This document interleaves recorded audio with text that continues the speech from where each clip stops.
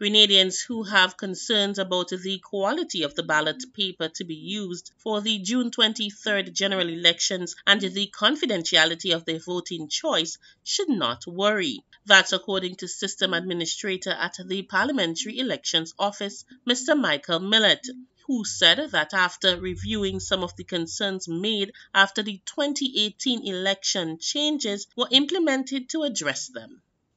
The answer to your question in terms of the weight of the paper, what I can tell you, the quality of the paper, we've addressed the concern that was there last election, and we've done two things for that. One, to ensure that the paper is of a very high standard, and secondly, the design of the ballot. I want to hold this ballot up again. So the paper is of a high quality. I cannot tell you what the weight of the paper is, but I can also tell you, added to whatever the quality of the paper is the design of the ballot. Voters will have the option to forward their ballot papers in a way that their voting choice will not be revealed to the presiding officer at the polling station.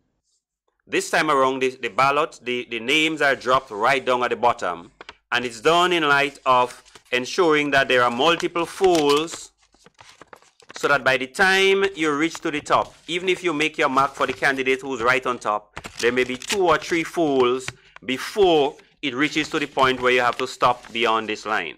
So wherever your mark is going to be hidden a couple times with folds before you take it to the presiding officer. So this is going to add to the quality of the ballot. The system administrator reassures Grenadians that for the June 23rd election, there would not be any discrepancies surrounding the ballot paper. The presiding officer doesn't have to unfold your ballot. All he has to do is to ensure that you ink and tear off the counterfoil, the upper portion with the numbers and other things here. So he's not unfolding your ballot to look at the mark here. So this is what the process is all about. So we are quite satisfied that this time around, persons should not, again, we see what we look for, but persons should not have any complaints about the quality of the paper, nor people see who they make their mark for. For GBN News, I am Rena Pett Thomas reporting.